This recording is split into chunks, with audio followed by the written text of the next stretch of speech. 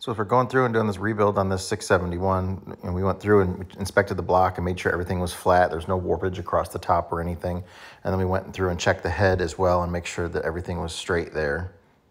And we did purchase our rebuild kit from our friends over at Diesel Pro Power. First thing we're going to do is we're going to disconnect the piston rod from the piston. So we're going to poke a hole through this little retaining cap, pop it out, and then we'll slide the wrist pin out and be able to remove that. And then just give it a whack with the hammer. Pop it right through.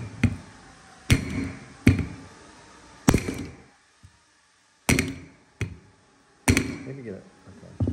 Get it? No. Then just pull it backwards and pop it.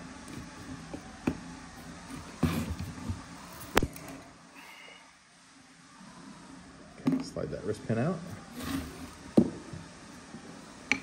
Just tip it outside and it should just fall out.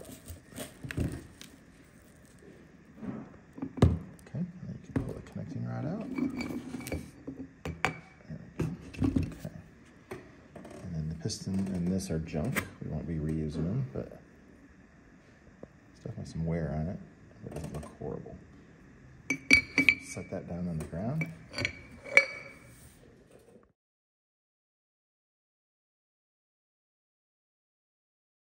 After we install the wrist pin retainers, we need to make sure we do a vacuum test on them, because if it's got a leak, it'll leak oil along the side of the piston and smoke terribly.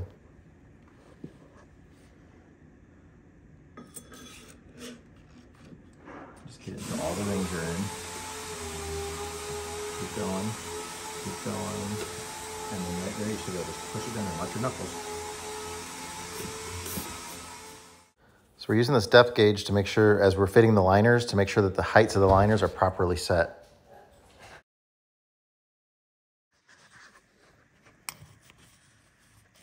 There on the liner.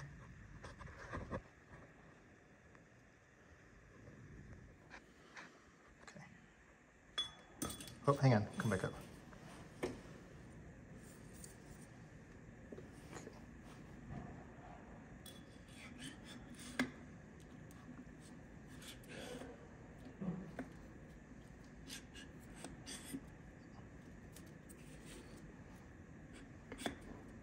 It'll just go straight. If you just push it, it'll go straight.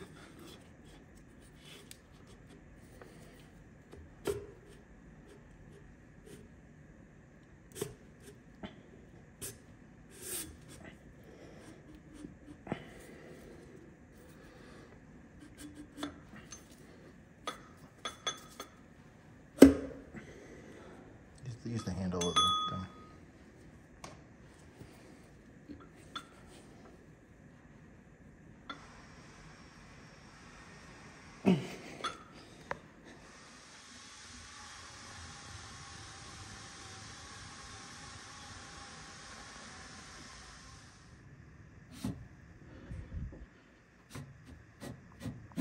Ready? That's a good fit. Okay, ready for the rest of the way? Yeah.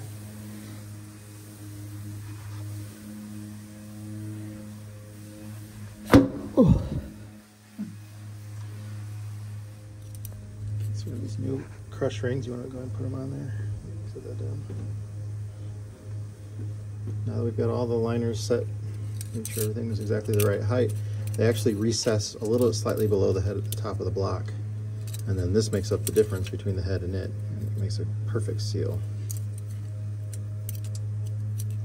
You don't want to ever forget to put these on.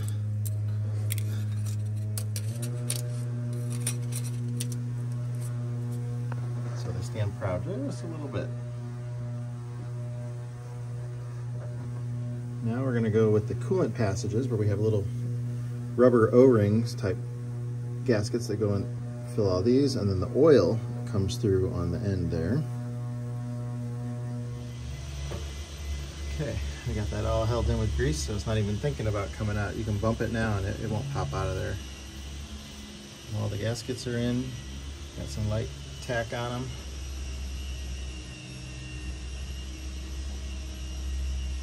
Ready for the head. Get the head going in. Perimeter gasket's all still in place. All the O-rings, I dropped 2 guide studs down, so it should follow them straight down. settings go down? Yeah, we wedged a little. I'll just pop this out just a hair.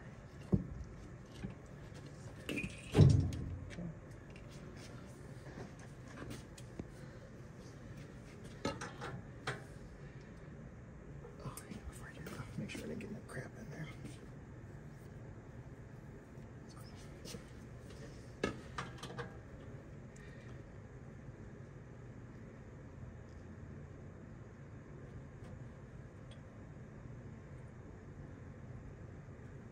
It's a little lower, I think, but it's close. No, we're pretty close. I think we can start pulling it down with head bolts.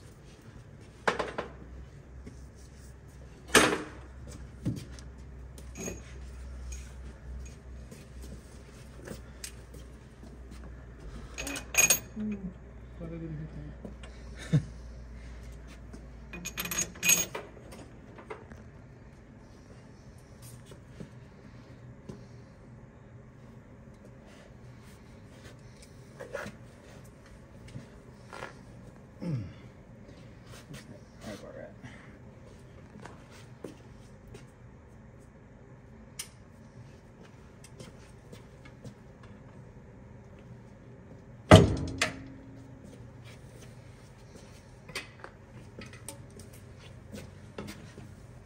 Our gasket's all still in place. Okay, we'll start putting bolts in it.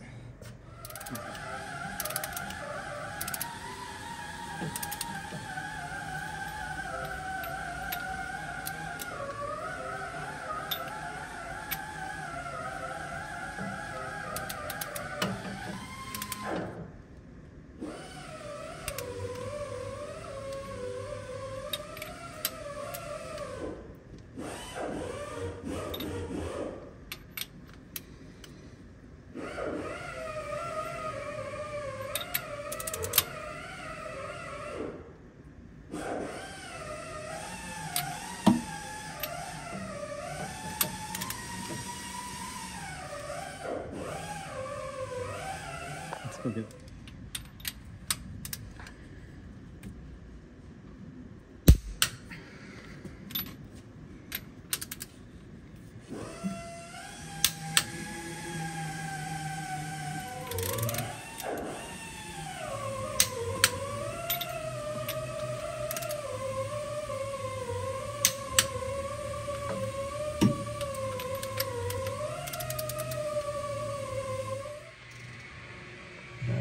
Replacing main bearings. The crank looks really good.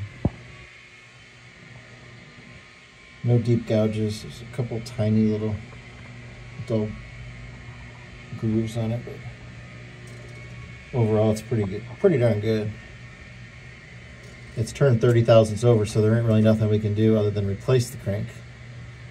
It can't be turned anymore. They don't make bigger than 30 thousandths anymore. They used to go to 60, but not anymore. No manufacturer makes bigger than 30 now, 30 thousandths over. Not the prettiest one.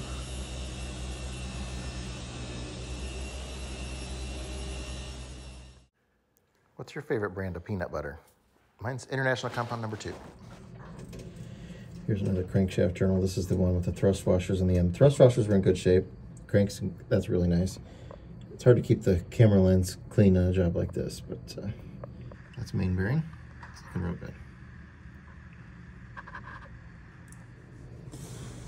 That's all of our main bearings in order.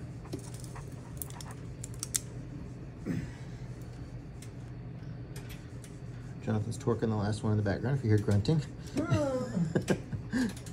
Yeah, number 1 by far was the worst. But none of them were horrible. The engine didn't die from old age. It got overheated and that's what the problem was. So. Okay, we're getting ready to do the tune-up on the top end, setting the valve clearances and then fuel injector timing. So we're barring the engine over there. And this is a 2-valve head, so these are exhaust valves. We set them with a .013. You get a smooth pull on that, and then you tighten the nut down, then the 013 should no longer fit, but a 011 will fit. So that's our firing order for this left-hand engine. 142, 635, left-hand rotation, 671. So as we're setting it, makes it easy to know that.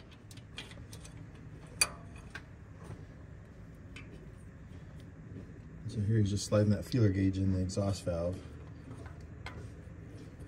Getting it where it's a nice smooth pull with the 13. Put it in and out.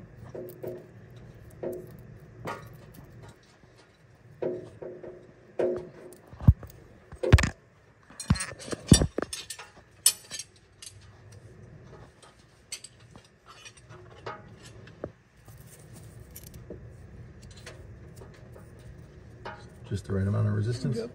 Good.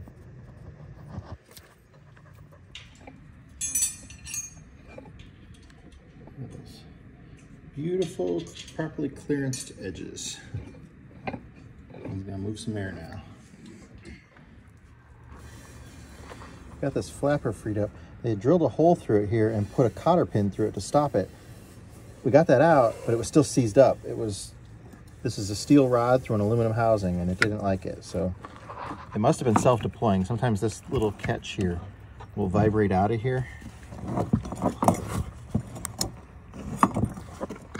Can you pull that pin up? Yeah, and once that pin goes up a little bit higher, yeah, there you go. And then this slams shut. That cuts off the air to the engine. So sometimes it self-deploys. That little thing wiggles up and allows us to trip. So that's probably what was happening while they put a cotter pin through it. I'm going to drop it back down. But it was seized. So we put some heat on it with the MAP gas torch. Kept using some liquid penetrant oil, and then we finally got it freed up, and now it moves in there nicely. So that's the emergency flapper. So if the engine goes to run away, you can cut the air off and shut it down. Oz is going to go ahead and clean and polish this aluminum air intake part here. It's cast aluminum, so it'll look pretty when it's done with the GM General Motors on there. Well, at 4:45 Eastern time on Friday afternoon, we noticed we have a problem with the blower. If you look at this, both ends of this housing here are the same shape, but our the plate that goes on here, well, one end is round and one end is the same shape as the current blower. So this end is right, but this end is not right, and we have a big gap top and bottom here where oil would just pour out of this blower. So we got to try to get the right caps to go on the end of this. I have a spare blower here on the property, and it's got the same curved ones like this, so we can't just steal them from that. Well, that was horrible timing to have notice that so late on a Friday where we can't get parts shipped out until Monday, which even if we overnight them, we can't have them until Tuesday. And depending on how late they get here Tuesday, we probably won't be able to have this thing running until Wednesday. So Oz is stuck here for a few more days, which is good for my bus because that means he can continue to polish and work on that as well. Lenny's looking so sharp right now.